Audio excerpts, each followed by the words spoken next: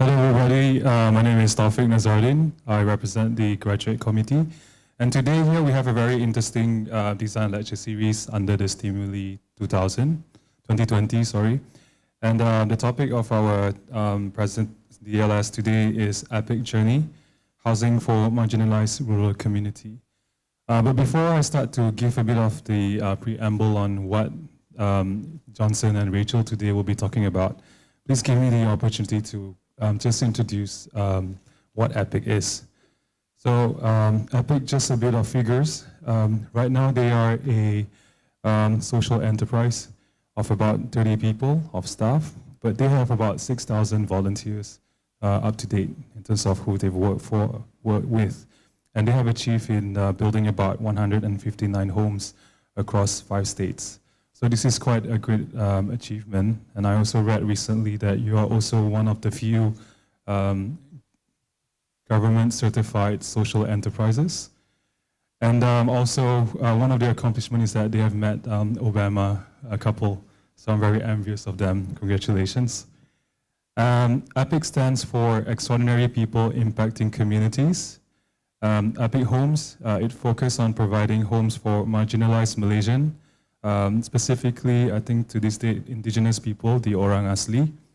And their aim is, here I would read, to create a world full of extraordinary people impacting communities.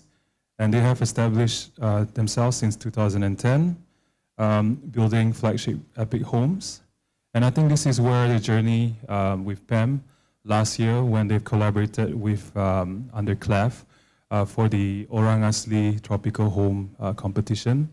And I think from there, it has led on to what will be this year's another project with, in collaboration with PAM as well, which is the Home Empowerment Catalog, which is about moving forward to create a database of houses for the Orang Asli community. So if I may sort of introduce the first speaker, Johnson Wei. He is the founder and group CEO of Epic Collective, and it is an ecosystem of platforms and companies to activate everyone to be extraordinary people impacting communities, Epic. And he believes that great things can be achieved by masses of people doing some purposeful action. I think that stands for the 6,000 volunteers. Epic stands for extraordinary communities, and it does that through a system that empowers ordinary people to build sustainable homes for families in as fast as 3 days, and develops relationship while doing so. So they have done work in far more than 50 countries and over 80 renowned local, international, and MNC organizations.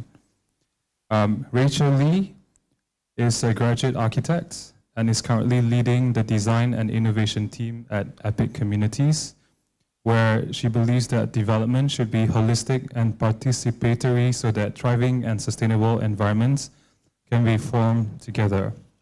Through her journey, she's also a founding member of Rojak Project, a cultural movement which advocates studies and tells stories of the Malaysian culture.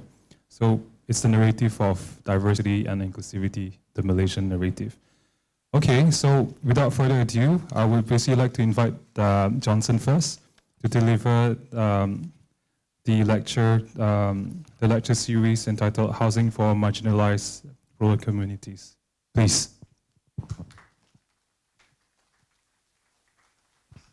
Thanks so much, Taufik. Thanks so much for braving the rain. After a week of really hot sun, I think it's quite a relief.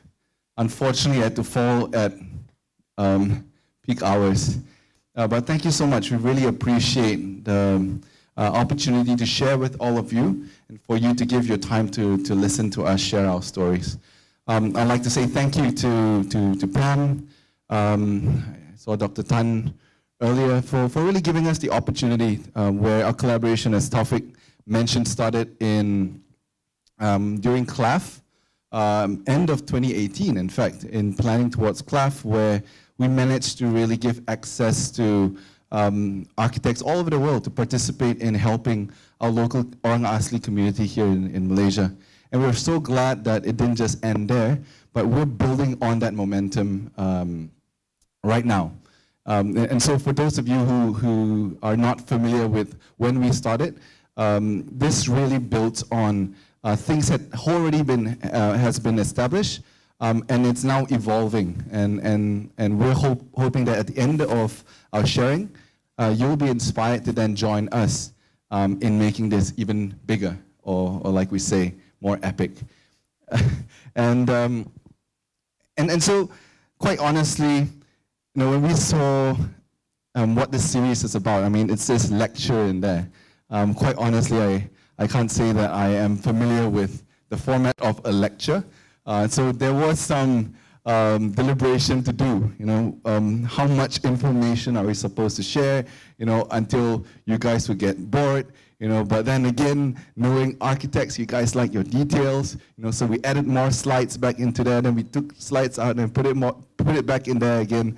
And there's still a lot of information. And I hope you would enjoy that. So I'm going to be sharing the first part really about what we're about, why we started what we started, and what we hope to accomplish. And then following my part, then Rachel, my teammate, would then come up to talk more about the design, methodology, philosophy, and the details of that. So without further ado, I'd like to introduce ourselves. So as Taufik has already mentioned, EPIC really stands for Extraordinary People Impacting Communities, and our vision is to see a world full of that. And this comes as a counter-narrative to where we see the world today, where you look at a lot of problems around the world, and you can quite easily attribute it to human civilization, human population. And so it's very easy to go Team Thanos and say, let's just wipe out half the world's population, everything is going to be okay. But what we've experienced is that there are many people that are willing to go the extra mile to try to make a difference. All they need is a platform to do so. All they need is a little nudge. All they need is the right environment to do that. And so that's essentially what we do. More specifically, our mission is to utilize grassroots level collective impact to enable social mobility within marginalized communities. So this is a new direction that we're taking ever since we've begun 10 years ago, where we started by just providing homes. But we realized that the reason why we provide homes is because it activates people from marginalized backgrounds to then aspire to go a little bit further. And that's the best way we can describe it today. And so our method of change really starts by mobilizing resources amongst people who are thriving to then directly impact those who are surviving. And typically these are people who are struggling on a day-to-day in terms of basic needs like food, water, energy, shelter. And by filling up those gaps, we then give them the springboard to start aspiring and start working towards exiting poverty. And our hope is that they will then evolve or transition to the level of striving, and very soon eventually lead them to thriving. And hopefully, once we get them there, our definition of impact is that these people would not just enjoy life, but they would then continue to help other people as well. And so Epic Homes is our key initiative that we've been working on for most of the lifespan of Epic, where its focus is building bridges or bridging the gap between rural and urban people, or building relationships through the activity of building homes. And it's intentionally phrased that way, and I'll tell you why as we go into this. Our focus, for most part, is on the Orang Asli people of Peninsula, Malaysia.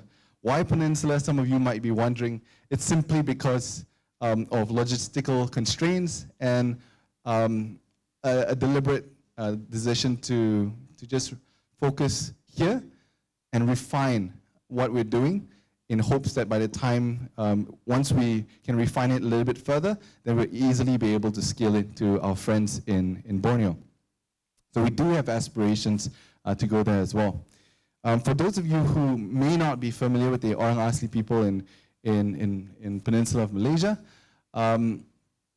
there are about 178,000 of them. The last census were made.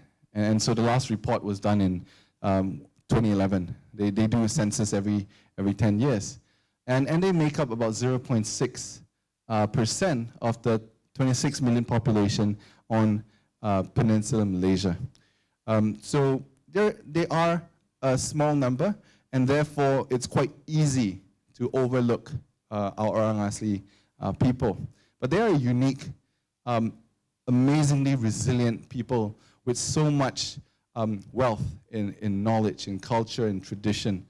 And that's one of the reasons why we continue to work with them. The Orang Asli people are broken down into 3 main groups. 55% of them are Senoi, Proto-Malays, and Negrito.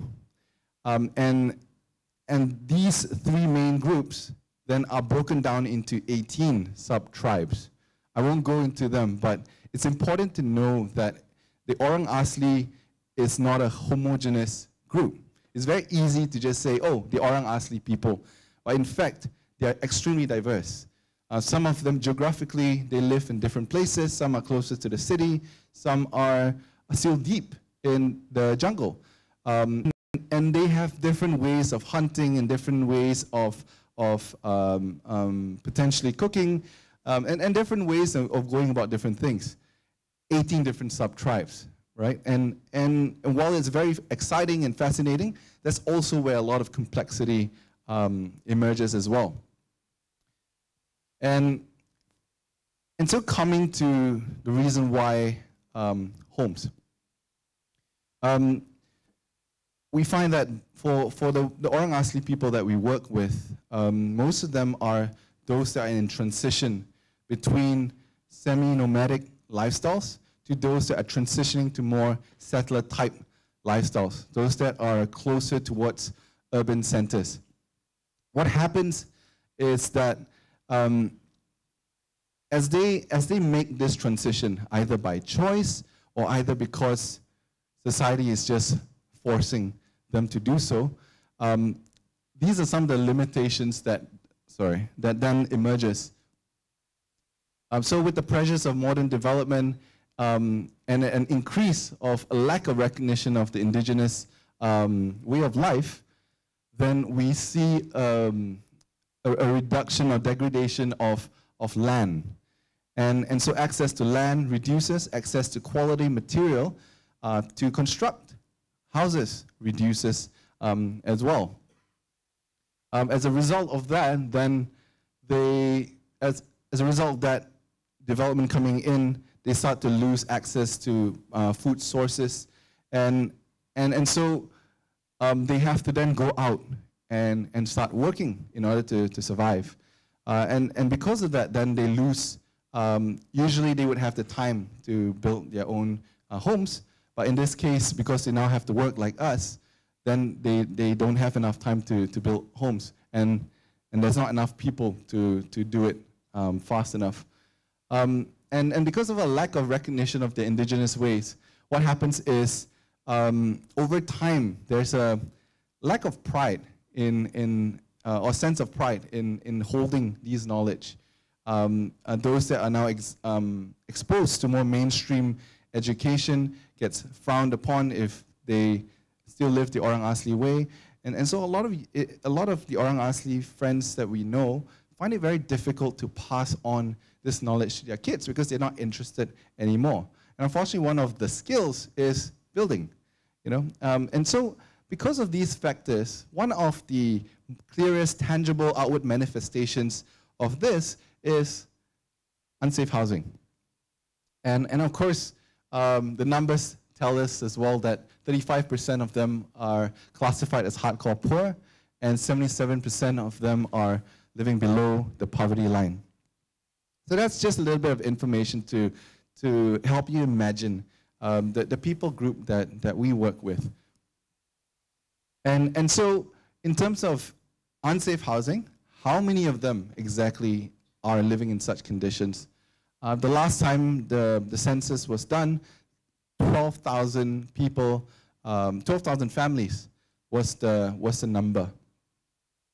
Of course, it's quite hard to be specific about it. It's been about 10 years since then.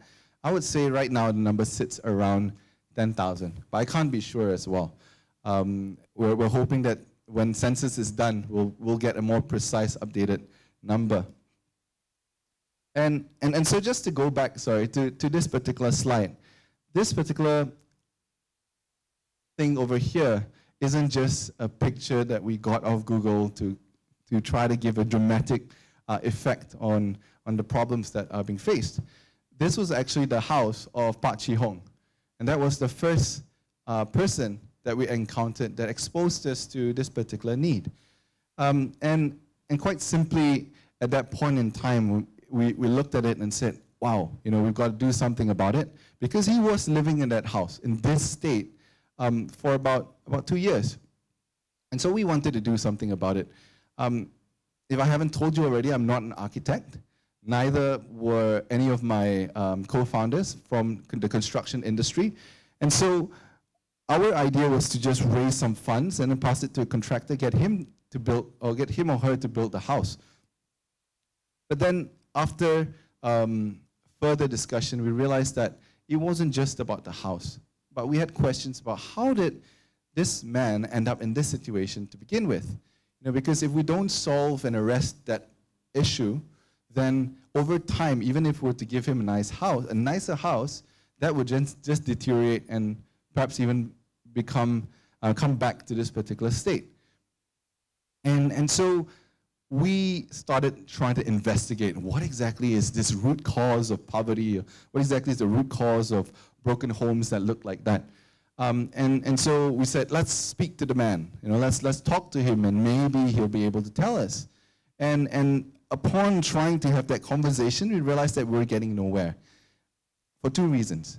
One was simply because we were from the city. And because we were from the city, we don't know their lifestyle. And because we don't know their lifestyle, we're not familiar with it, then we don't know the right questions to ask. We're biased. And so we weren't getting the kind of answers or information that we needed. At the same time, we realized that this guy wasn't telling us anything. You know, and we were wondering, you know, it can't be, you know, we feel so sincere, we do feel the care that's within our hearts, and how come he isn't feeling it? You know, and we realized that this guy just met us a few hours ago. You know, why is he going to now share with us some of his deepest issues that he's facing? And so we realized that there was no trust, and there was no trust because there was no relationships. And so this was the premise which changed our perception towards this particular challenge. So it wasn't just about building the house, but we then set out to build relationships as well, with the hope that with greater trust, we'll then be able to get access to more information that hopefully would help us together figure out what exactly is the root cause of the people. And so that was how Epic Homes got started. And so quite naively, we were saying because we want to build homes and build relationships too, so we want to empower people who care. It's not just someone who's just looking to make a quick buck. You know, we want people who sincerely wants to come down, know the families, and get them to build the homes together with the families so that relationships could be built. And so because we didn't know better, and I suppose my experience in construction extends so far to my IKEA table and chair. That's as far as I could imagine construction being. And so that was what we set out to do, make it as easy as possible for people with no skills to put up houses, and on top of that, try to make it happen within 3 days. Because like most of you guys, you know, we don't have a lot of time. The typical house that's being built by the Orang Asli, for the Orang Asli families, takes about 2 to 4 months, depending on weather conditions and whatnot. You know, and there's no way that most of us can take up 2 months or 4 months to go and build this house. And so at that point in time, we had the experience of building a toilet that we did in 2 days. So we thought, why not build a house in 3 days? And so that was what formed Epic Homes, where essentially we look for, we get connected to communities where they live in such conditions, besides living in unsafe housing. There are families as well that we built for that live in confined spaces, where you might have 4 or 5 families living in 600 square feet, which doesn't make a conducive environment to raise a family. And so those are the kind of families that we work with. And then we bring ordinary volunteers with some training, equip them so that within 3 days they can then build homes that kind of looks like that. And so far, so it's been a 10-year journey. We started in 2010 as a crazy idea. We kind of laughed at ourselves. We did 1 home, and from that 1 home, we managed to convince more people to support us a little bit more, to do another home in 2011, and then it started to build from there. In fact, on a personal level, I had not even decided whether I wanted to do this in the long run. But it was because we kept getting more and more support, we decided to just see how far we could take it. And so in the last 10 years, we've been able to build 159 homes. We have built it in 16 different villages. So far, we've identified 19 more villages now that we're looking to build in. We've built with over 6,000 volunteers, and we've impacted about 9,000 plus lives. So in terms of providing homes, safe homes, what is our definition of that? So in our case, we're looking at not just the structure, but we're also looking at water, energy, sanitation that makes a home. The kind of activities that we do involves building new homes, providing repair and renovation support, building toilets or sanitation systems, water systems, energy systems, and other basic infrastructure that is required. On top of that, we provide insurance, fire insurance that covers fire, flood, falling trees, branches, landslide. So essentially everything that could go wrong in the rural or tropical rainforest. And thanks to MSIG, we can provide insurance that would up to being able to clear the debris and rebuild an entire home at something like 120 to 140 ringgit a year. And of course, there's training for maintenance and repair, and certain warranties that we provide for up to a year. And all of that is really to provide a stable platform so that they can be empowered to enhance their lifestyle. And from a home that's being built, the outcomes of that would be not just a family receiving a home, but we're also looking at 30 future leaders, so volunteers who are building. Our hope is that now that they are trained, they can continue to build for other people. What we've seen is also them going back to wherever they come from, their families, their workplace, wanting to make a difference, because it is quite a transformative experience. You know, even though we've done 159, if you were to sign up to build a home, the day before you'll say, crap, am I going to be the one that is going to not finish this house within 3 days? Is this even possible?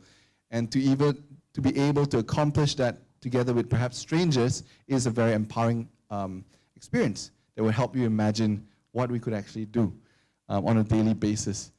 Next, we have the Pay It Forward program, where instead of charging the Orang Asli people money, they pay in sweat equity. They build 3 homes in return for their 1 home. The reason for that is really for them to build a sense of ownership, of course, and pride. Another is for them to learn the skills so that they can maintain their house. And lastly, it's also somewhat an audition. For those who are interested in construction, then we provide job opportunities to them as well. Lastly, we have something called the Community Development Fund. And the idea of the Community Development Fund is, think about it this way, right? Most villages do not have an external injection of funds coming into their community to look at long-term development. Most of their families are struggling to make ends meet on a daily basis. So very often, you know, things that are outside the household are left to deteriorate over time. And so it's very hard to advance a particular community. So out of the many communities that we've been to now, there's only one particular community that has been able to generate some sort of recurring revenue. And that comes from renting out space to a cell phone, for a mobile tower. And that gives them 5,000 ringgit a year, right? So 5,000 ringgit a year, and maybe every now and then an MP or an ADUN would have some money, and that could amount to maybe an additional 2,000, 3,000 ringgit a year. You know, so think about it, right? An entire village, only 8,000 ringgit to look at repairing amenities, looking at programs to perhaps push the community a little bit further forward. And so what we've found is that every time we build a house, we bring 30 people in. There's 30 people engaged in an extremely emotional activity. And most often, after you've completed, you'll say, what's next? Hey, while building the house, I was talking to this guy and he said that these are some of the things that they would like to solve.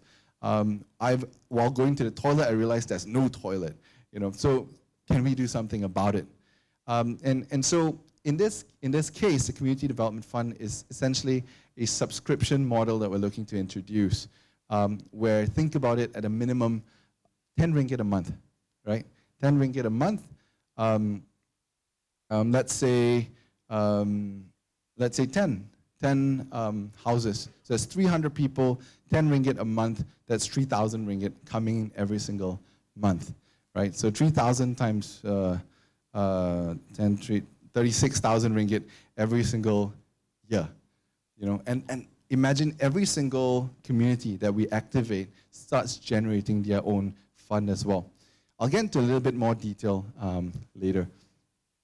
And so just to go back to the why, and I think it's super important to understand before we get into the technicalities of the design itself and why we're approaching it that way as well. And so the reason why we mobilize volunteers to homes with families in need is so that we can build a relationship between family and builders, so that we can develop a support system that can address key areas of intervention, so that we can facilitate the power of choice, restore dignity and self-belief, and so that they believe in their own talent and capacity to make a difference within their own lives and the lives of others. So that's the ultimate aim for Epic Home. So although the most tangible thing is the house, but the house is really a tool to empower the people from within to drive their own development. And yes, there are many, many Orang Asli people who are driven and are motivated and whatnot. But unfortunately, at least based on our experience, many of our Orang Asli friends has been living in a certain environment which does not encourage them to dream, to aspire, to dare to try things out. And I believe that's where this bridging the gap can really help with. So that's really a broad overview of Epic Homes. How are we doing? Is everyone okay? I know it just rained, it's getting quite cold. Some of you may have had a long day. Just wanted to check if you want to just dive a little bit deeper into, into our process. So I'll try my best to be as brief as possible. And so one of the questions we get asked the most is, how do you engage the communities? How do you get connected to them?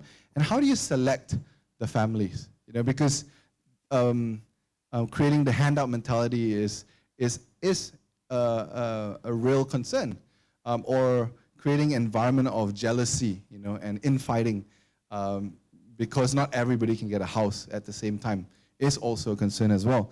And so that's one of the because the main goal is empowerment at the end of the day, these are things that we really take the time to ensure that the foundations are in place. And so before we start building or doing any sort of development interventions in any community, we start with an activity called pathfinding, where we have a trained group of volunteers that we've trained in surveying and asset mapping. I would add relationship building in there as well. So before any help comes to a particular community, they go in first to facilitate conversations to really get to the bottom of what exactly are the issues that are being faced. And so the reason for that is so that precise and credible information can be collected as best as we can. Realistically, although we may get connected, or all the time we get connected by either family members or NGO workers who've been working with the community for a while, government officers that's been working with them. So there is a relationship that we would leverage on. But even if that happens, usually on first, second engagement, people are still quite shy, quite pensive, or they don't know how invested you are, so they'll give you the minimum information. But the idea is to get as much as we can. And the reason for that is so that the right solution providers or the right solution can be prioritized and can be mobilized to create more suitable and sustainable solutions. So a lot of times one of the things that we find is that in development, in community development or providing humanitarian aid, people get very reactive because it's a very emotional exercise. You see a very broken home and say, oh no, we need to do a home. You know, you see a place that doesn't have any pipes or doesn't have clean water, oh no, we have to solve the clean water. You know, and sure, there are many instances where we need to address some of these key issues, but many times as well, we become victim to being reactive to these things. The reality on the ground, as we've experienced, is that a lot of these issues are intertwined, interconnected. You know, so a broken down house may be connected to some other issue as well. It's not just in isolation. So what the Pathfinders try to do is try to gather this sort of information and try to at least create some priority as to what is most important to that particular community itself, rather than go based on what we have in hand. And so in the process, we build relationships with the MPKKOA. So that's the MPKKOA is the new name for what used to be JKKK. So basically, they're the executive committee of a village. The button is a village chief. And then in the process of that, we would be identifying more extra enthusiastic people within the community that would like to help. And we collect data and information. And that's then fed, if it's home related, then it's then fed to Epic Homes. Then we can start the process of selecting families and whatnot. In the case of selecting families, we hold a village-wide session for people to decide, the kampong people themselves, to decide what selection criteria they would like. You know, so normally it will look at structural integrity, spatial conduciveness, and then everything else would be dependent on their context. And so sometimes there may be a prioritization of children, you know, who are going to school, and so we prioritize those families. Sometimes they say, let's deal with the old folks first. You know, and so once they've decided on all of that, we'll do a village-wide survey, at least to the families that are participating in the program. Oh yeah, and the last thing is the commitment to participate in the Paid Forward program. And so once they've agreed, we'll go to each family, we do a survey, and then we have a scoring system to determine who gets it, to create a priority list as to who gets it first, second, third, fourth, fifth, and so on. That list is then highlighted to, the community themselves, where they get to decide and say whether that's something they're agreeable to or they would like to modify.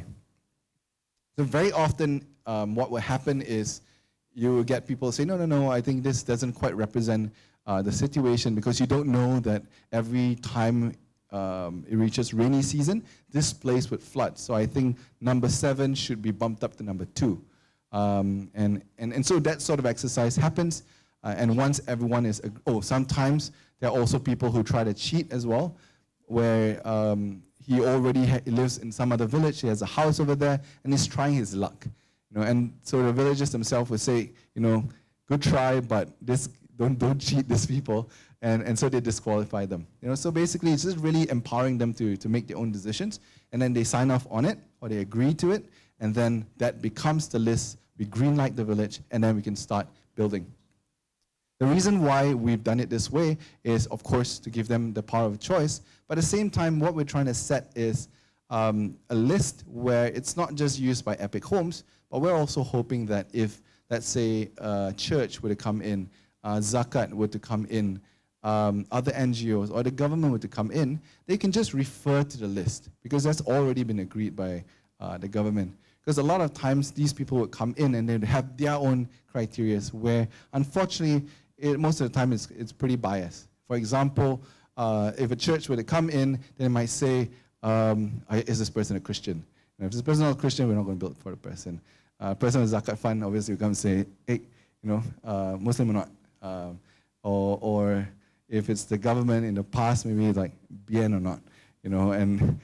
So you have all this biasness, and that leads to a lot of separation and fragmentation within the community. Unfortunately, that's just the reality that's on the ground. And what we're hoping to do is, if these people would come in, this list will at least be the starting point to give the people the courage to say, look, we've already gone through this discussion. You don't even have to waste your time to do a survey. Just follow the list. Who's the next one on the list? Essentially, that's how we start. Alternatively, what happens is that information gets fed to our collective impact network to then look at other basic infrastructure projects. So that's really a coalition of different people that we're trying to bring together from different sectors, from government, NGOs, social enterprises, and people from private sector. So I just want to show you, just tell you a story about how this collective impact network could really make a difference.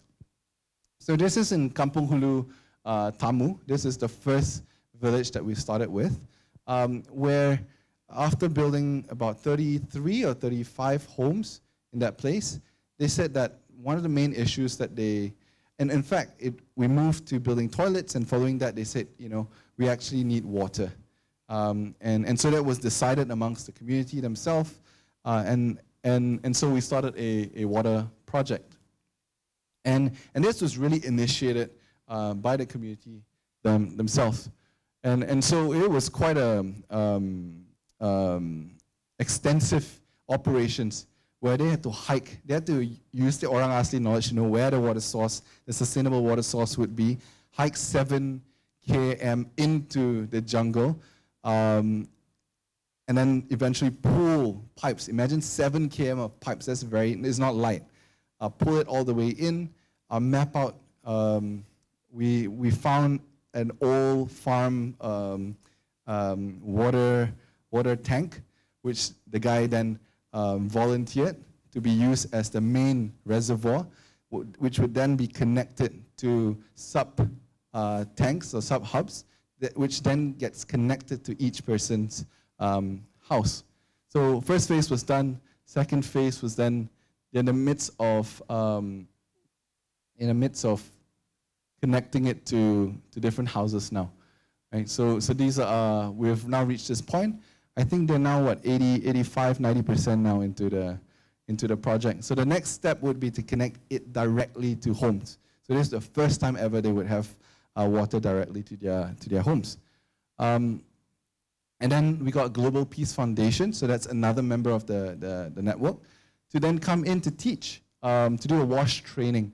So WASH is a water sanitation and hygiene training, to look at how to use the toilet, how do you maintain it, and other basic hygiene practices as well. This village isn't, I think a lot of them have already been exposed to modern living, but there are many villages as well where they're actually not used to using these amenities.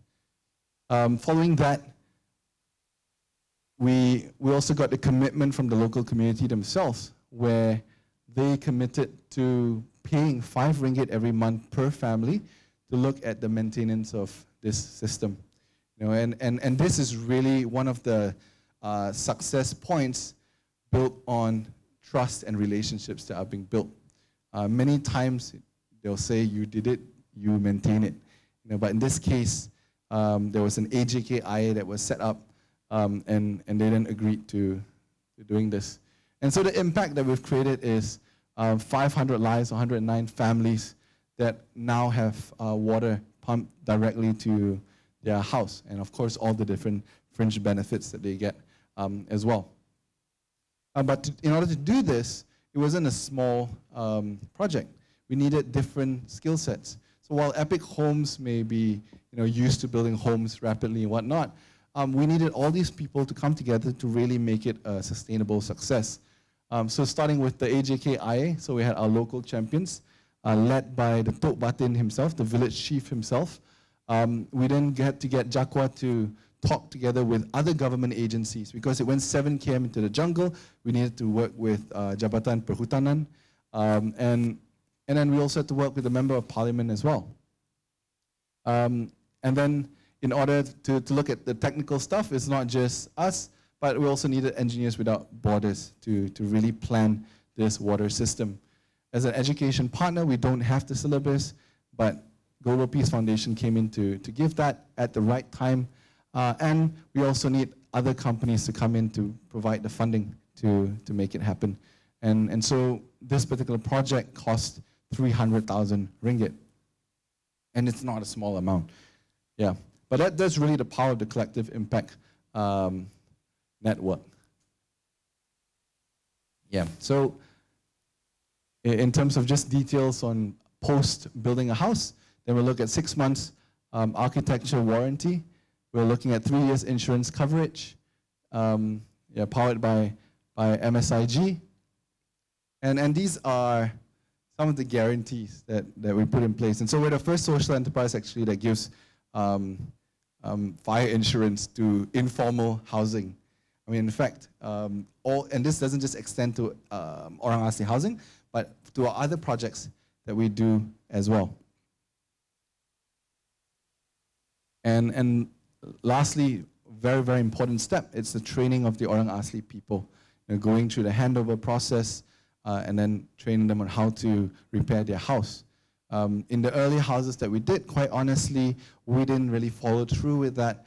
And so when we went back, there were many issues that we needed to deal with, where quite happily, we just completed repairing the ones that we didn't really follow through, because it wouldn't be fair for us to blame it on them, because we didn't really prepare them or even warn them. Right, and so the reason for the home is really provide a platform for long-term planning or long-term development.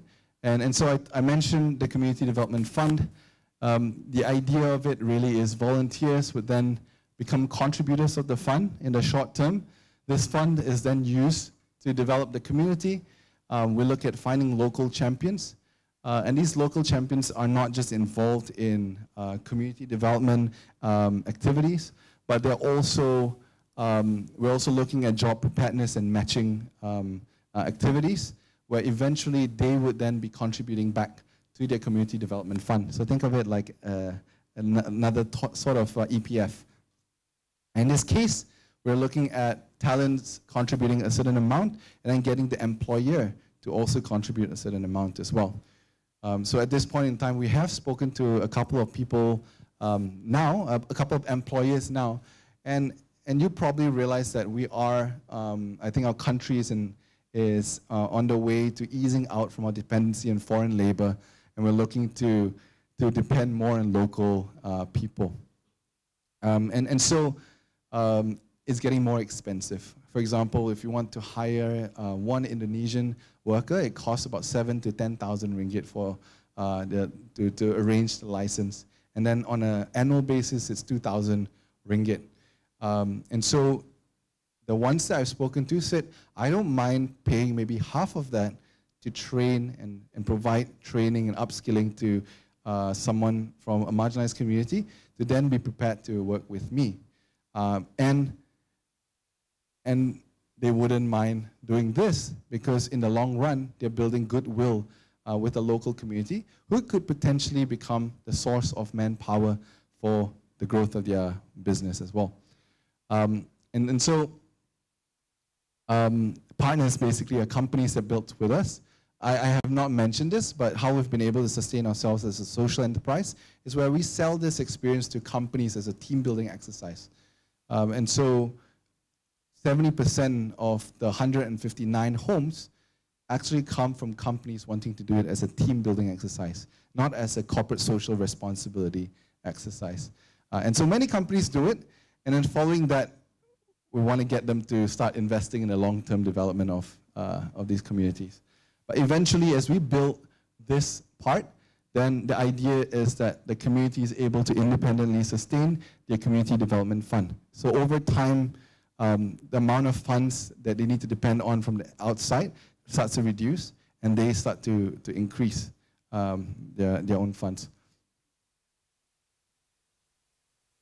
Right. So that funds would then be used for other infrastructure or welfare solutions. The goal would be to to activate them to become active contributors of their community. Currently, we have prototyped entrepreneurial programs as well. And so 2 micro enterprises, or 2 social enterprises has emerged through relationships between the volunteer and Orang Asli families. So one of them is called the STIMULI. I'm not sure if some of you has anyone heard of STIMULI? No? Yes, one? Right, so they are a budding social enterprise where they work with stay-at-home and single mothers to make pots, handmade soaps, and now they're experimenting with other products as well. They've managed to increase their income level of their household by about 100 to even 200%. So most of their husbands will earn about 500 to 700 ringgit a month. Now, being part of STIMULI, some of the mothers are earning 1,000 ringgit from this. And then Native looks at Airbnb experiences, where they've now got 5 tour guides from within the community, and they've done maybe 20 tours now, where they expose people to the Orang Asli lifestyle by a carefully curated experience, which also reaffirms to the Orang Asli people that their knowledge and their traditions and their culture has value. And people from all over the world actually do admire that. Yeah, and so we hope to create self-activation and empowerment throughout our process. And I just want to do a time check. How are we doing for time? You okay? All right. So essentially the point is that at the end of this whole thing, that Epic Homes and Epic, we exist to do more than just build the house. The house is really looked as a platform to look at self-empowerment so that each of these communities or families that we work with can eventually become sustainable in solving their own issues. And we found that a house is a fantastic starting point for self-empowerment. And so with that, I want to hand over my time to Rachel to talk about the design.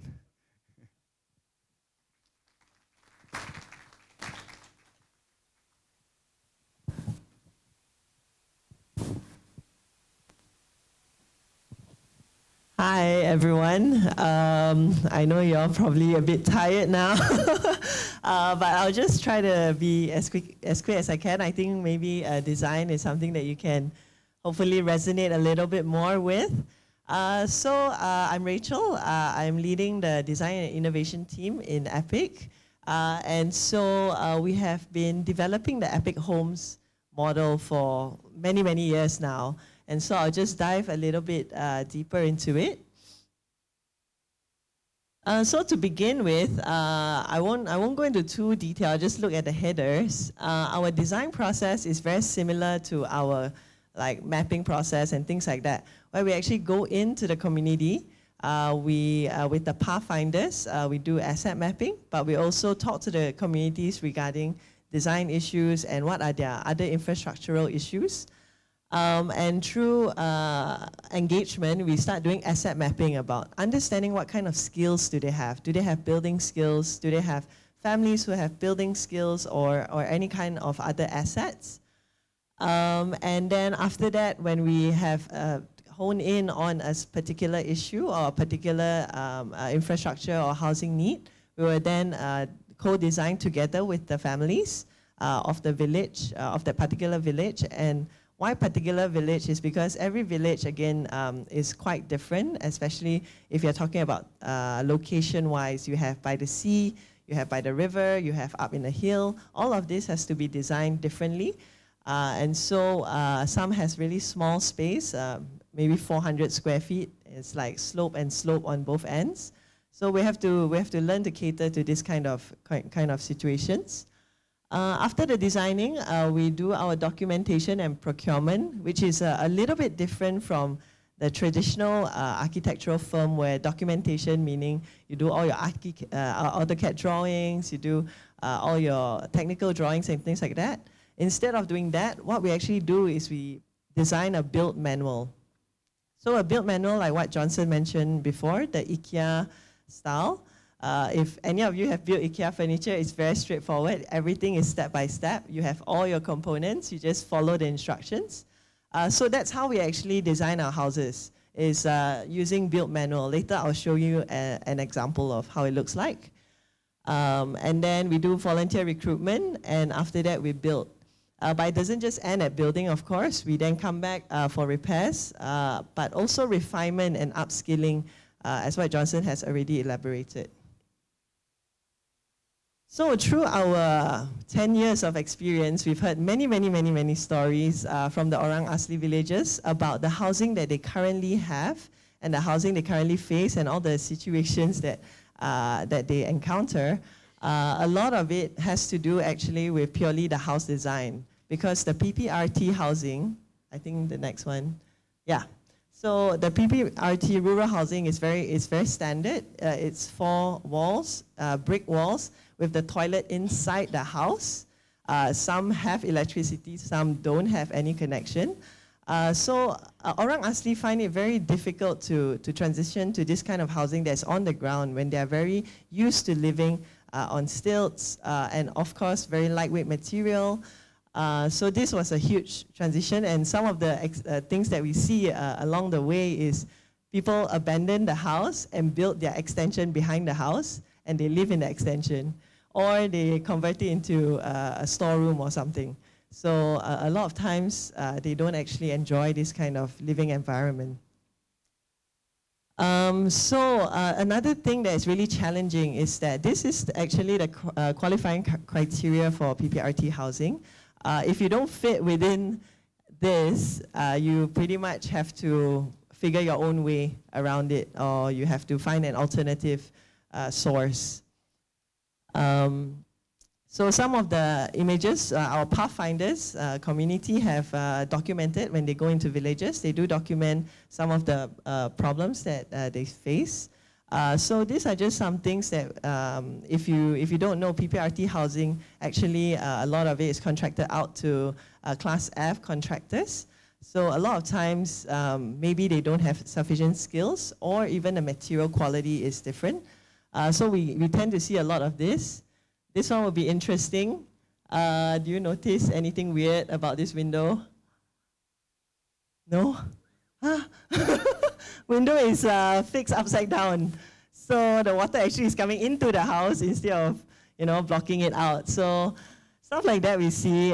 This crack is actually concrete wall. It's cracked so big until you can actually see outside. So a lot of, we see a lot of this, and we start to ask ourselves, is there another way than relying on Class F contractors and also providing houses that are also still good while empowering the people in the process? So this is an example of our build manual. This is actually a specialist, so he's just reading the build manual. So we have done this build manual where it's a step-by-step process, tools and all the notes that is required. And the idea of this build manual, why it's so important, one is because it's pictures. You don't need a language. You can bring it to France or wherever and you still be able to use it. So that is one, you're breaking the language barrier. But the other thing is that anybody can build, including the orang aslis themselves, and also urban people who have no construction knowledge. And at the same time, because of our system, it's a modular building system, it's actually quite easy to control the quality because it's quite like foolproof in a way. Because we use steel, prefabricated steel, and the wood, you just cut the wood and you put it on. So it's quite, you can control the quality quite easily. So with the families that we usually deal with, this is generally their profile. Parents with a few kids, and a lot of times their jobs are very basic jobs because, again, they have very limited access to education and very limited opportunities. So at the end of the day, you have a community that's going into the urban context without the skills necessary to support for them to thrive. Yeah, so how we actually get all these designs up and running at the beginning when Epic Homes just started is actually by pro bono architects and a lot of designer friends who came together to help develop the first Epic Home model, the modular Epic Home model. And since then, we have had many, many people come on board to help us out with developing it and improving it even more. Yeah. So one of the things that we really hold very dearly in our whole design process is we ensure that our process is an open and dignified design process, and that it empowers local communities to take charge with the decisions with their housing and things like that. So these are some of the students and architects that have actually come on board to design together with the Orang Asli families. This is the design that we currently use over here. It's a modular housing. So this is 1, 2, 3, 4 modules. It can be built in 3 days. So we have 3 modules, 4 modules, and 6 modules. At the moment, the engagement that we have with the families usually is very minimal because with the modular system, we can move things around, but you can't actually change the shape of a module. So we can move the entrance, we can change the paint, but it can be better. Yeah. Yeah, so this is an example of the booklet. So this is a 6-module, 3-bedroom Asli house. And when you open it, you have some notes and you have all of these kind of instructions on how to put things together. Usually our build process, we have specialists and master builders on site. So this will be the leaders of the build process where they would know best how to read the booklet and then they will guide the teams to how to assemble the house. Yeah, so these are some of the designs that we had through the years. This one is actually in Kelantan during the floods. I think you all remember there was quite bad floods that devastated Kelantan. So we went in and we worked with the community and we built one whole village. And these are just some of the other examples and iterations. And we are continuously learning, and until date, we still are improving the design. Yeah, so this is just some of the interesting extensions that we've seen or additions towards the house. A lot of the times, the families would do extensions. Yeah, so with the process of building the houses together with the families, what we've seen, even hearing testimonies from Jakwa and all of these people, is actually a much higher ownership level from the Orang Asli families towards their home. So they actually take care of it really well. You know, they plant their gardens. They do really nice extensions. Yeah, they do additions to their houses. But this one is the coolest. Yeah, they actually built this whole, they even painted. So usually we have leftover material that they can actually use to do other small things that they want to do around the house. So they repainted the same color as their main house. Yeah, so this is only just the beginning, actually, of our journey. Like with Epic Homes, again, it's houses, it's just us in our 5 states that we're doing. But the problem is so much bigger than us. A lot of, I don't know if you're familiar with the CLAF19 International Design Competition. I've highlighted all of these issues that we face.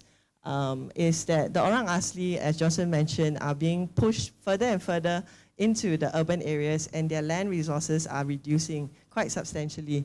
So they're actually losing a lot of access to safe homes and their resources.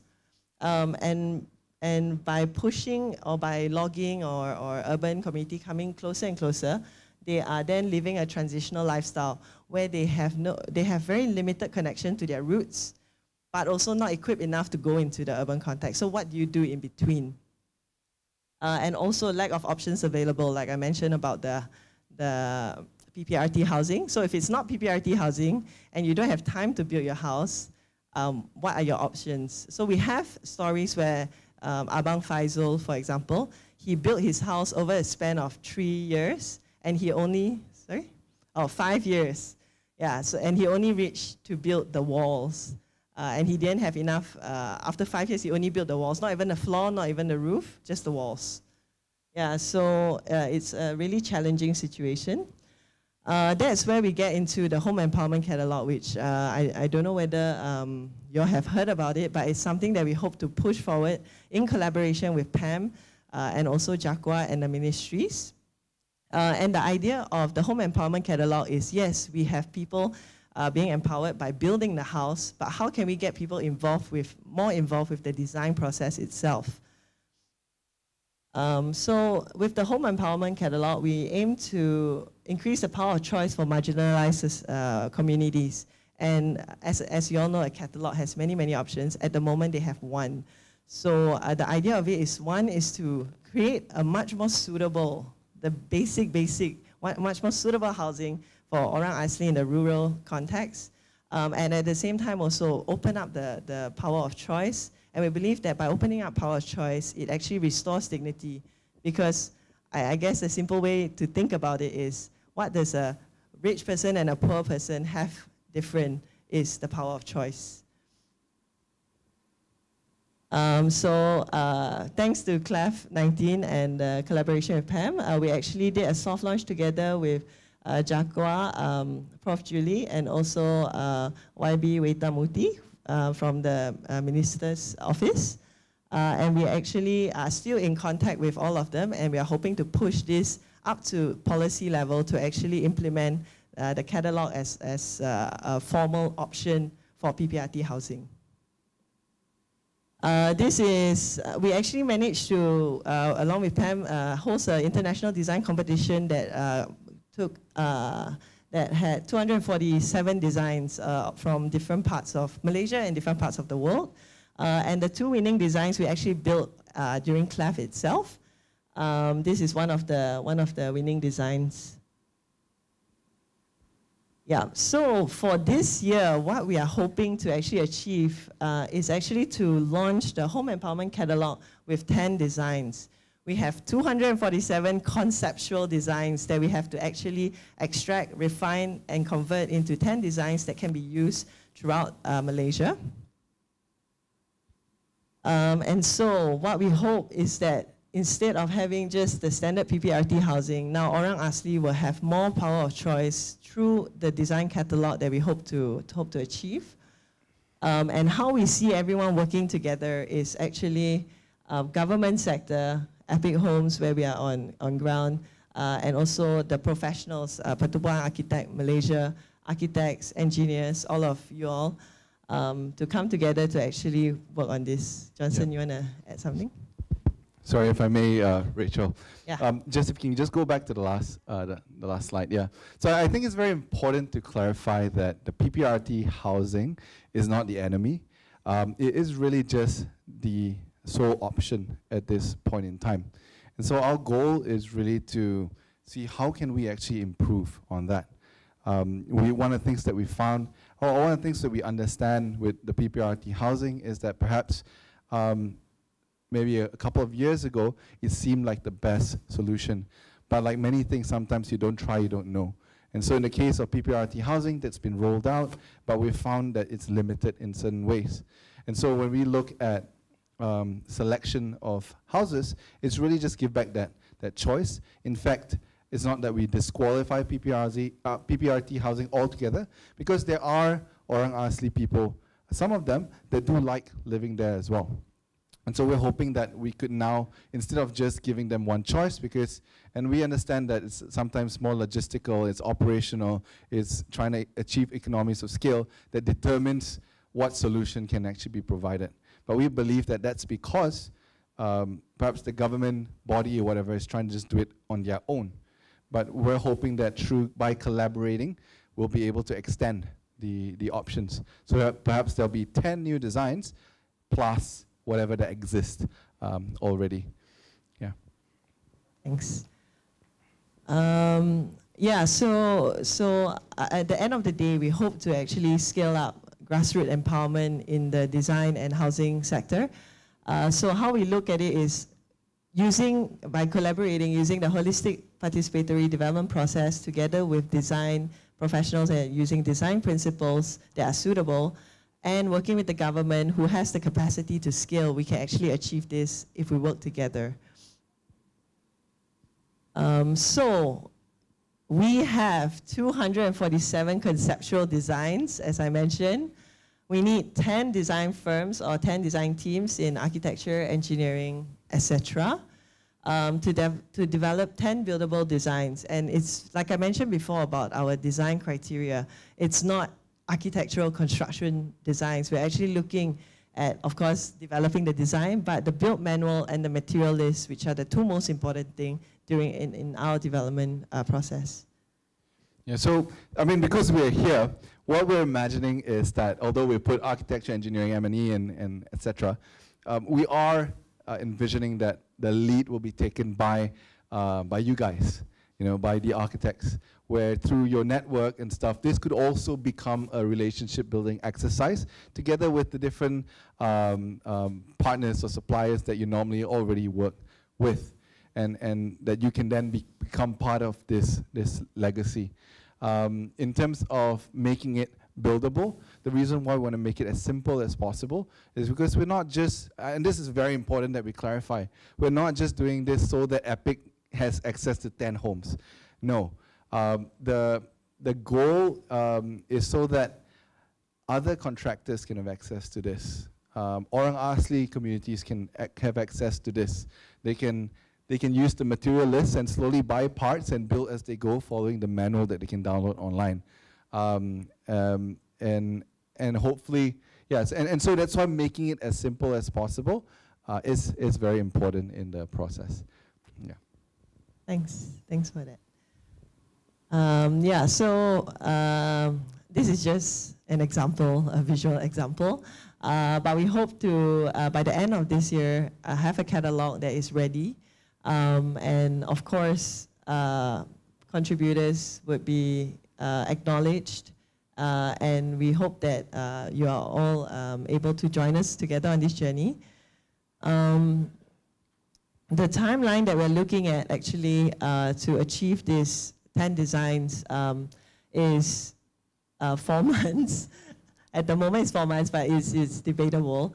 But by the end, by November 2020, we hope to have all 10 designs. But the requirements, I guess, for if you do want to get involved is that it's not just a design thing. It's not just, okay, I'm going to call my designers to design something, but we do want to go on ground, and we are working with JAQUA to identify different villages from different parts of Malaysia, so that we have a variable, so that we have a big variant of environment to design for, and it's not just this, this open land with no constraints. So we are working with JAQUA to get a village list out, and we do want to work with all of you and maybe your friends and whoever to actually go down to the village and co-design together with the communities to contribute towards the catalog.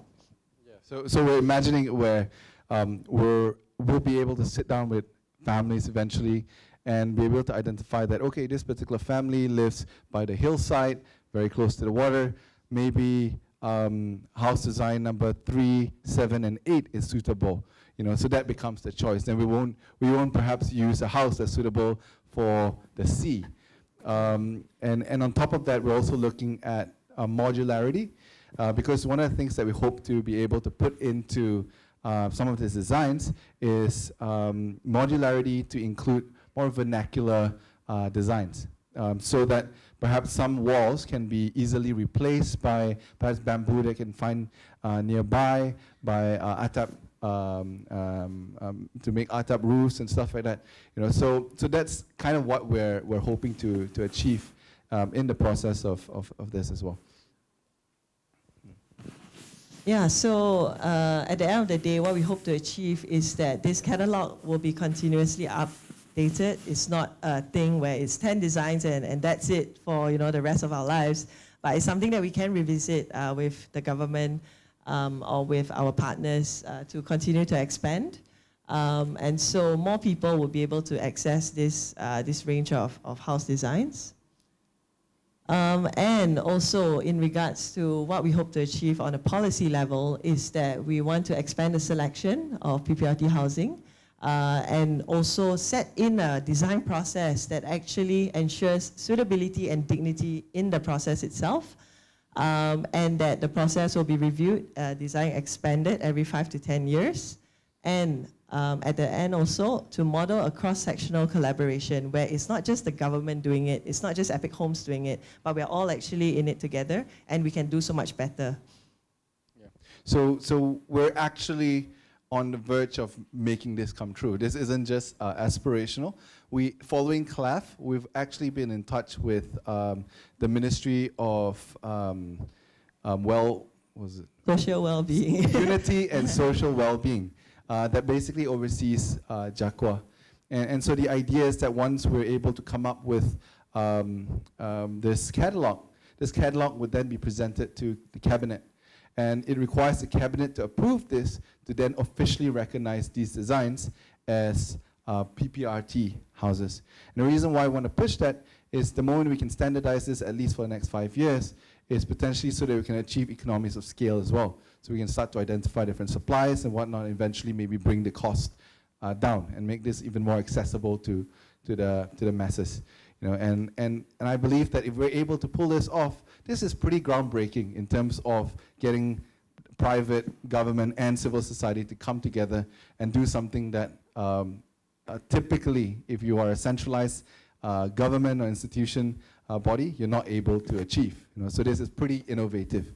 So that's like the stuff that really excites us, and we hope that you can join us. Yeah. Right. So just to end, I hope that you all will join us to restore dignity through power of choice and make housing more accessible. Thank you.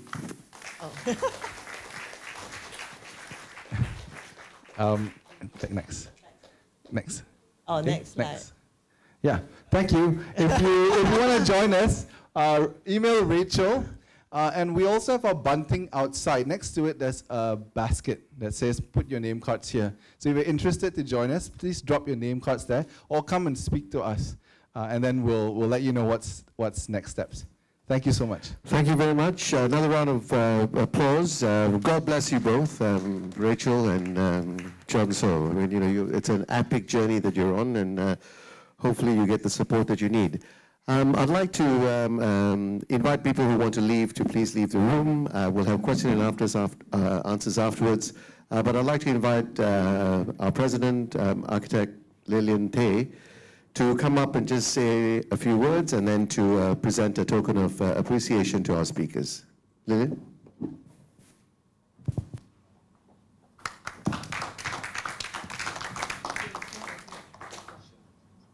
Well, I'm really proud to have Johnson and Rachel here today. I first met them at CLAF. Actually, I first read about Johnson on the airline magazine. That's the only time you have time to browse and say, oh, who's this guy? And I didn't think one day I'll actually get a chance to meet him. And the amazing thing about Johnson, he did all of this. He started this 10 years ago. He was not even 30 years old. He was 25, I think. 20, oh God, you see, I'm 5 years behind. So I think it's just amazing. I think the story, besides the things that he has already told you, what he has done to create affordable housing for communities who have been long neglected. I think for me, their story is also a story of the power of youth and of that sort of fearlessness and that audacity to do things, and that many of us take much longer, hesitate, plan and prepare, and they just went and did it. And I think there's a great lesson for us there, for PAM, especially, professionals, we tend to be very careful, we think through and everything, we go for long certification processes and all, and these folks, they just went out and did it. And I for me, I'm inspired also to take that shining example that they've shown us here also. I think PAM itself have a lot of young people. It's such a long process that we sometimes get very tired by the time we actually get our part 3 and become a real architect. I am eager, looking at the example, inspired by what youth can do to create a better platform for our young architects. In PAM we have around 1,005 graduate architects, all of whom, well, 2/3 of them are below 40. And I think, this collaboration with Epic Homes would be a good chance for them to work with Rachel and Johnson to take steps into the unknown, to do, not just these bold things, but I think that sense of the generosity and the sense of purpose at that young age. I think it's very inspiring what they're doing, and I do hope that you'll come to work with them in the graduate committee, that they are supposed to work with the graduate committee, right, on developing further this home empowerment catalog. And please do encourage your staff and all to come forward.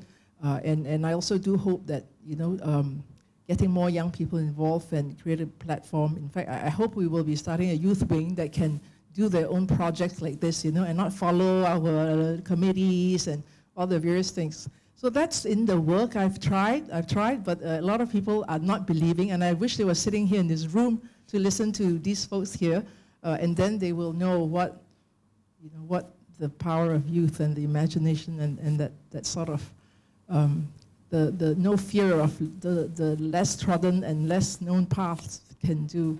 So thank you for choosing us to be your partners, and I think we've got more to learn from you than you from us, I think. Thanks, Lillian. Johnson and Rachel, can we have you a token from PAM?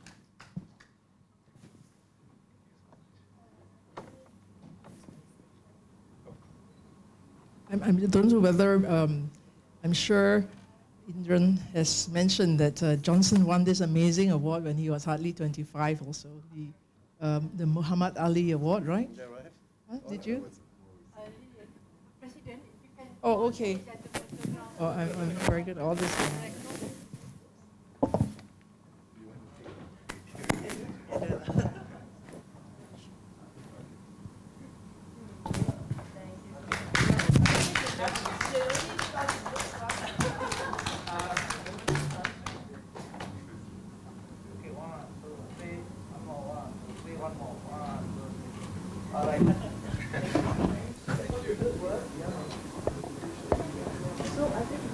Okay, thank you. So, Taufik, if we can invite you on stage just to moderate a short session. We've got about 20 minutes.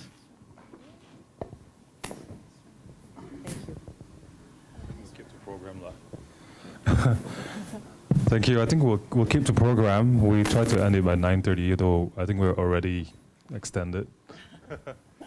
So I think if anyone from the floor as well, if you'd like to ask a question, you can just raise your hand, and we'll basically get there. In basically looking at a lot of the like stuff that was put on, I think what I caught was that things such as I wrote here currency, capital, community. I think it's interesting that, you know, when we architects, we just, when we sort of embark on a project, we just want to get to it. But I guess like here I see there's also some, you know, what you call the pathfinders, to sort of just to really understand like the illness or the disease rather than treat the symptom sort of mindset. So can you, you know, like talk a bit about that? Yeah. I think that it comes from our own, some of our own mistakes as well. So when I was talking about being reactive to things, that was exactly what we were doing. And as we do it more and more, we realize that, you know, it's not a sustainable type of behavior. And that's something that we, I guess, eventually as we were gaining more attention, we were modeling out to other people. At the same time, we also witness how, you know, there are many well-intentioned organizations and a lot of NGOs. Unfortunately, because our resources are tight, then we're always on the lookout for more funds. And a lot of focus is on that. But the thing with raising funds is sometimes, or having a budget, is that you need to spend the budget within the year itself. And that's where we see how unintentionally it results in aid dumping. You know, and that's where you get the negative effects of humanitarian aid, like that handout mentality and things like that. It's not because people want that to happen, but it's because of circumstances like that. Another factor that we witness in speaking to some of Orang Asli friends or popular marginalized communities is how they would say, huh, you again? Didn't you come, another NGO come and ask me the same questions? So we realized that we're not the only NGO working with that particular community. And so you can imagine every week, some stranger comes to your house, knocks on your door, demands 2 hours of your time to tell your whole life story again and again. And then they might not even come back, or the solution might not even reach you. You know, so one of the things that we're trying to do is consolidate this data and open source it, you know, and then be able to share it with other solution providers as well. So we can reduce that fatigue within the community. Because after a while, after giving the information, then there's expectation. If the expectation is not met, then there's frustration and disappointment and then resentment. After a while, they become disempowered and they stop hoping, you know. And so I suppose these are some of the factors that we experience ourselves, mistakes that we've made, and things that we want to make better. And so the Pathfinder, that was how the Pathfinder initiative got created. And I suppose the exciting thing about it, where we are right now, is that information is something that we're looking to host on an open source platform, where we can then coordinate, you know, the information, the solutions that are being provided, and track the impact that has been made to solve some of the issues that we find. Yeah. We also like, because you know, PAM is also sort of a platform, so our sort of network, or we don't have a collective impact network. I think we do. We do. We have members, we've got graduates, we've got students, right? So this collective impact network seems to be sort of, you know, is it sort of like set up, you know, through as you find your way going forward, and you know, apart from basically bringing you to all this, providing solutions apart from home, right? It also became the sort of framework of what EPIC is. So maybe, you know, what other sort of, or you sort of like talk about some projects that you're doing under EPIC, but anything relating to homes that you've learned that sort of not an initiative yet, but sort of like on your wish list to, you know, to do. In terms of homes? Yeah, homes, or, you know, yeah, technology or construction. Because they sort of built 159 homes. Yeah. Mm. Yes. It looks like you have something in your mind. I don't. Sorry. I don't know if I understand the question.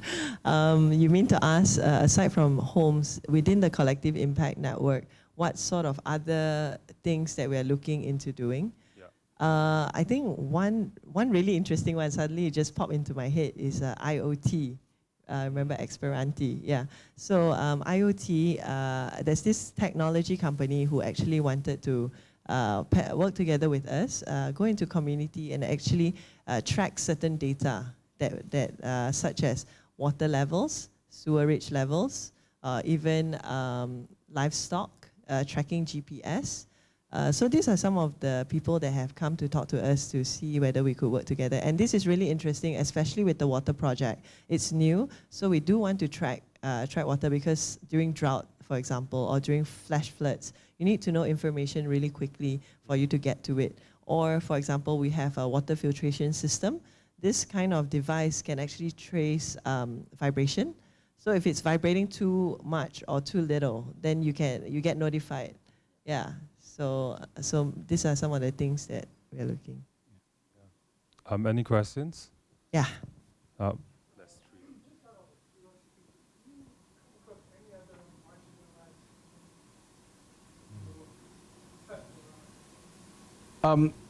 urban. Hello. We have, in fact, we have worked with the families that were affected by the floods. We have done projects with other marginalized, urban marginalized communities as well. But that's not within the Epic Homes initiative. Yeah, so we've got the other setups of Epic, for example, Epic Communities. It's a community development entity that then looks at these other projects. We've also done projects in Cambodia as well, in both Siem Reap and Phnom Penh.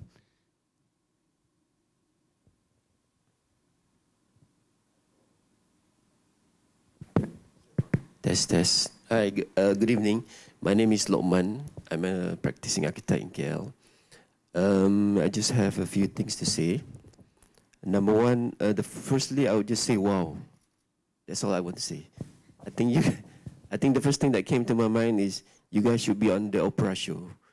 Because what you've done is actually something that not many people will be able to do it. And I like what President Lillian said just now. The way you take and just do it just like Nike, just do it, you know. And after a few years, you've managed to be able to do something that, to me, is an amazing journey, what you have accomplished. Because, you know, a lot of things that the government does, when they do it in such a way that with a certain limitation and certain budget and certain understanding. I understand that when you work with the Orang Asli, they are not similar to us. Their background, the way they were brought up are different. So they don't share the same experience as we do. Maybe beauty to us is something different to them, you know. That was the reason with the PPRT house. They don't like it, they don't stay in them because that's not their culture. They grew up in certain type of environment. Maybe beauty to them is not important, but being comfortable is. But when I think about it, I find it amazing because a couple of things. Number one, you know, sometimes we are so engrossed. Of course, we are professionals. You know, when you do, you know, 60-story buildings, yes, it's nice. It gives a better economy to the people and makes some people rich. But then the real thing is, how do you impact the general people on the street? Giving people a home and a place for them to sleep, to me, is much more meaningful than making a ABC company earn another 20 billion per year, you know. So I find it amazing what you have done. And I also like the way you have done it because you have covered the structure from A to Z. Because when we do something, you've got to understand the underlying principles or the reasons why they behave certain ways. And I have to congratulate both of you guys, Johnson and Rachel. I think you did something amazing. And I think you have found a process or a structure where you can apply to other things. And I also wish that you guys would embark into not just Orang Asli, but also there are a lot of people who are hardcore poor in Malaysia. Not even Orang Asli, the normal people on the ground. They struggle through their life. I mean, you know, it takes them 40 to 50 years to earn a nice house. I think these are the people that we should go down and help. The government has been trying to do it, but you know, government, they have limitations. They don't have passionate people like you who understand and give their time and, you know, really understand the problem on the ground. And as you mentioned, the government, when they do things, they have budgets certain times and so on. And you mentioned about some of your limitation when you do not enough fund and so on. If you ask me, that is the good way, because if I give you 200 million today, you become something different also. But when you have limitation resources, this is where you become very creative and you really go down into basic structure. I also like the way you handle the modular homes. You do it in 3 days. You know, it takes 6 months to get approval before you do anything. But this is where the formula works very well. And if I understand orang asli, because I've got some experience for orang asli through my students and all. You got to understand the way they live. They are different people. They are not like us. They don't appreciate beauty. They don't appreciate marble floor. They just want to live comfortably. But you got to tackle them, the whole lifestyle, meaning how they earn their income and so on. Because they need to be sustainable throughout their life. The other thing that you mentioned about doing something that is modular and for them to be able to do on their own. Maybe you can set up like a central committee or central supply, because you got your modular structure.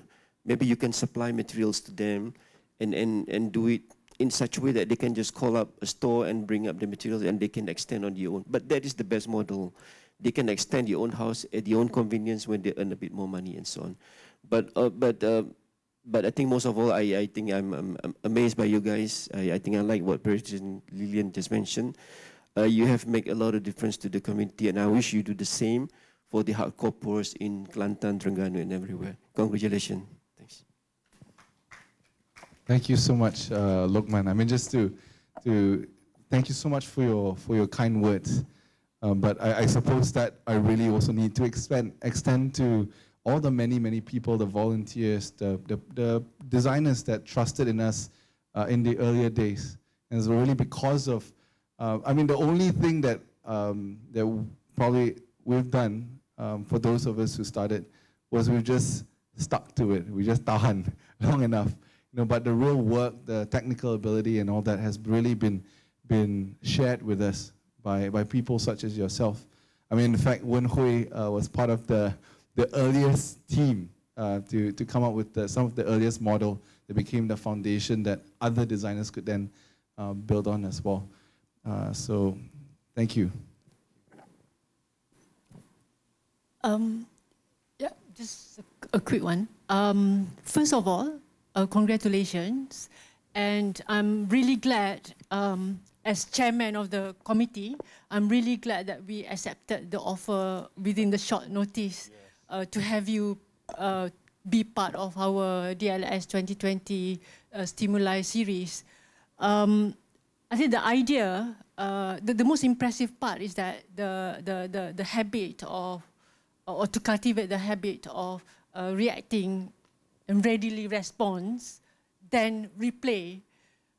That's a very good agenda to promote, and we actually at DLS would like to offer whatever platform that we have, to offer the same platform to promote these epic homes. This evening presentation is actually on live streaming, so not only these people in the hall watching it, but also people in Sabah, Sarawak, and our chapters south and north as well. And tomorrow, I think GARISPXL will upload the whole video onto PAM website so that people can revisit the presentations, so that this agenda will reach a wider audience. That's one offer. Second is that maybe if you would like to reach to universities, like architecture schools at university, we can also help to promote. Let's say if you have a program that you want to build homes in 3 days somewhere, and if it happens to be during the academic period or even between semesters, we can actually promote that and ask if any universities would like to be involved. Because currently under Kementerian of Higher Education, they have introduced this sulam, which means that it's a requirement for the university students to be part of community to enable them to graduate. So this could be embedded into the university programs. If you're keen on that, we can work on that too. Yeah. Okay. Lastly, question. You mentioned about the materials that involved. I'm just wondering. I mean, it's very impressive that it can be built in 3 days. I would like to witness that to see for real. I'm just wondering, first question is that the durability, is that one of the major challenge to make sure that this investment is durable, and at least looking at the infrastructural, the framework, the building frames, the infill can last for 1 year or 2 years where they can actually put it themselves. So I'm just wondering whether the building frames itself can last, how long can they last? That's the first question. Second is that with the current system that you have, or the models that you have, do you have a workable infrastructural modules on services, example, sewage? Because that is something that PAM can offer as well, because we have access to system providers that have independent IST system, that can be deployed. In fact, under CPD committee, our committee, we're having another session in March, a circular economy for residential community. The idea of that workshop and seminar is that we're inviting technology providers, system providers, ideas, research programs, whatsoever, so that we can complete this circle where a minimum goes in and nothing goes out.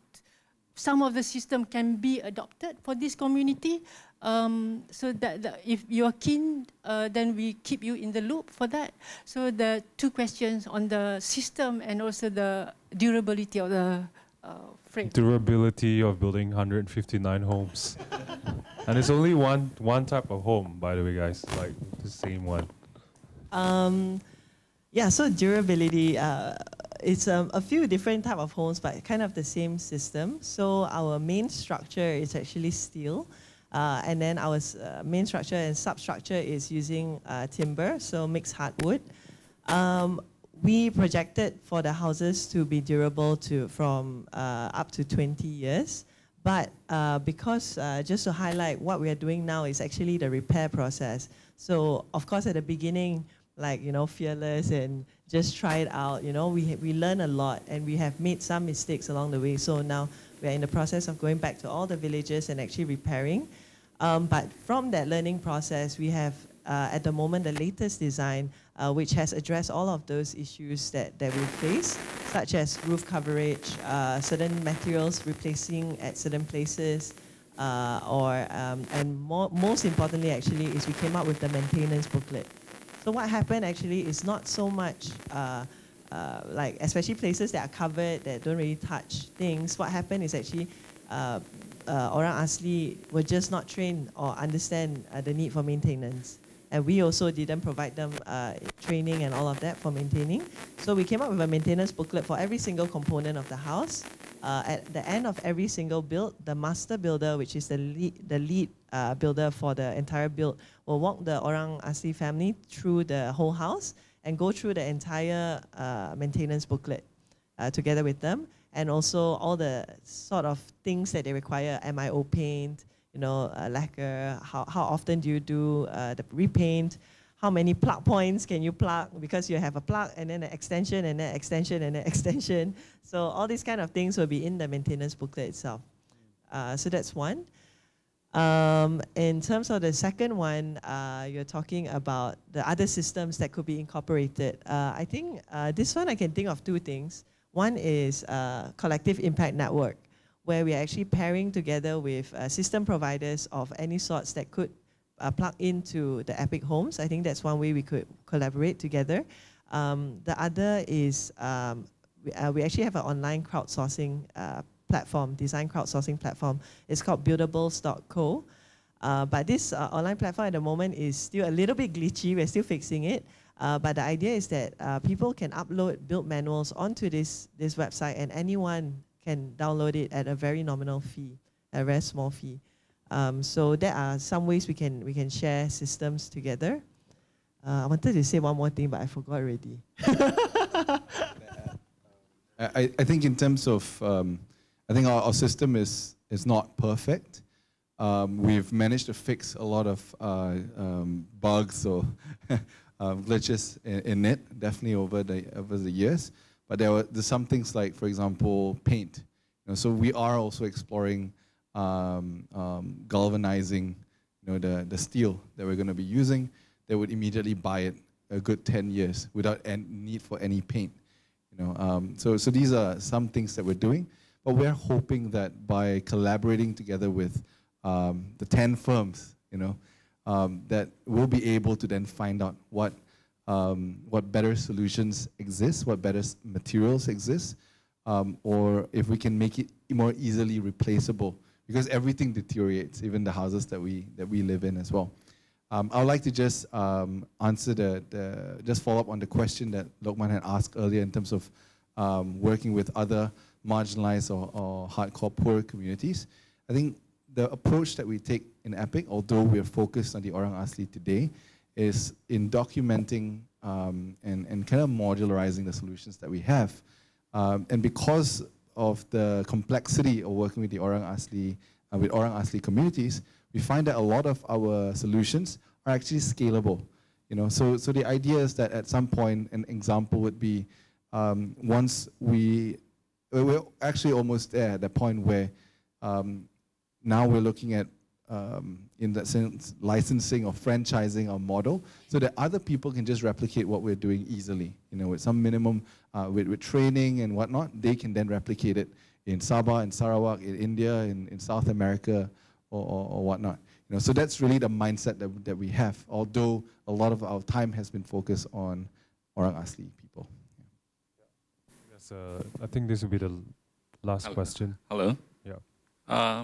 My name is James. Your work is admirable. It's a lot of good things happening to the community. But I have one fundamental question. When I first look at the slide, when you mentioned about poor, right? I want to get your thought. When you talk about poor in what sense? For us, poor is without money, financial power. For them, maybe they are living in paradise. So we are you are imposing like a kind of lifestyle house for them. It's like they are happy from the beginning. It's like architecture without architects. So are we imposing too much on them, and you impose insurance, whatever not, and they will become like us, and they are asking, how much money do I get next year? Should I get a pay rise? All these urban things is coming on. So are we doing the right things? But go back to Lokman. I mean, if we are living in the hardcore poor, those are living in such a condition where we experience now, it will be better for them. Or actually, probably they're very happy there. So I do not know. I'm just have this question.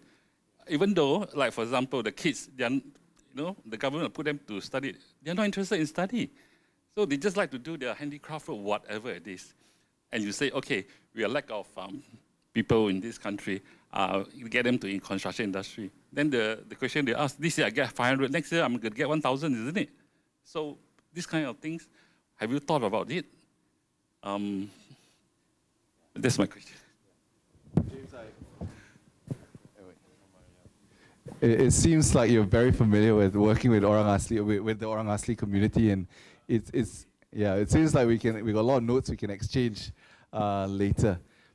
So I think earlier when we had the slide defining poverty, that was basically the national poverty line and hardcore poverty line. So of course that's really by how much money they earn. But that is not the definition that we take. Although it's quite hard to communicate the different types of poverty and dignity and choice and mindset and love and loneliness. There's so many different kinds of poverty. And so I suppose the approach that we take is that being a social enterprise that is agile, our emphasis is on building that relationship and providing a space for empowerment to take place. And so I think one of the reoccurring themes, if we haven't repeated it enough, is choice. And so the pathfinding process is not where we go in and we say, hey, who doesn't have houses, who wants houses now? It's not an Oprah show. But instead, it's really starting a process of understanding them and whatnot. And so we try to understand as best as we can, what they're facing and validate the need, whether they want it or not. There's been instances where they say, nope, I don't want, I want to want this, and we said that's fine. You go ahead and do that. And so we find our role is really just to give them a chance, to see if they can have access to the solutions that we're providing. And if they see the value in it, then we work together. For those who are satisfied to continue living the way they are, then those are people that we say, great, okay, we'll leave you alone, and maybe we'll engage in another way. And that's why it's different from like how a centralized institution would tackle it, where we look at a whole group as a whole, Orang Asli, and this is what all the Orang Asli would need. And then we end up in so many pitfalls where we start investing things that work here but don't necessarily work over here. And so in terms of a development model as well, we identified that houses is something that is really needed for those that are transitioning. So they already, they're trapped. They're trapped in that valley. And so those are the people that we actually work with the most.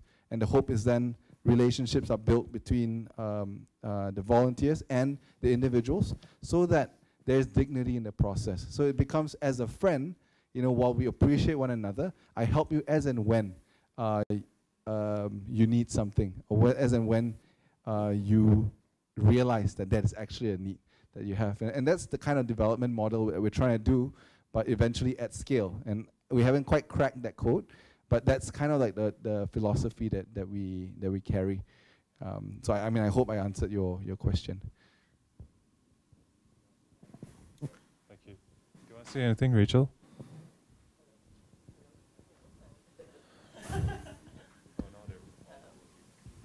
I think I just want to give an example to support that. Is when we went, so Kampung Hulu Tamu, it was a village that we went in, Johnson and John Ming and all went in 10 years ago, the first village ever. And so houses was one of the major concerns, but also water, for example. But it was not something that was told to us at the beginning. So it was through building trust, building relationships, and through the pathfinding missions where we go in. So actually one of the training for Pathfinder is to go in kind of like with a blank slate. You're not supposed to have any intentions. You're not supposed to be like, okay, these people need house, these people are poor, these people need toilets or something like that. You're not supposed to go in with any intentions, and you're supposed to go in just to understand. That is purely the job of the Pathfinder. So in the event, they realize that, oh, actually, there's no issues, they are all quite happy, then we'll move on. Or in the event that we actually manage to sieve out some information, for example, the water issue that took us a long time to actually work with the community to sieve out, and they actually were the one that said to us, they're like, no, let's do water actually. That is the most important thing, and we actually really need that right now. So it was their initiative actually from the beginning. Yeah. Okay, I think I'm going to end it here. Thank you to the both of you again. Round of applause for them. Yeah. The applause came before the conclusion. I think we're very grateful for you sharing the vision of EPIC. For us, the architects, the way forward of a social enterprise, to be honest, is quite alien because, we're professional services. But I think when we embark on this journey together to sort of create this, in this 1 year ahead, to create this whole empowerment catalog, will sort of be our learning curve, I guess, investment of time. And we hope, more architects and graduate architects would actually come and help to basically participate in this project.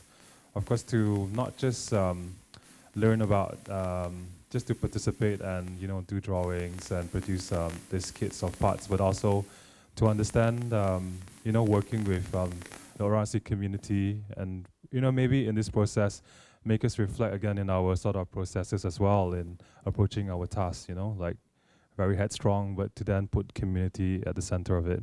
In a sort of a real on-ground sense. So thank you so much again. I'll pass it back to Indra. Thank you for that great session. Just to thank you all for coming and for staying on till the end of the evening. To draw your attention to the next lecture is on the 12th of February, and it's by Architecture Bureau. There's a slide up there just to show you what it's about. Look forward to seeing you all again. Please drive home safely and see you the next trip, next lecture. Thank you.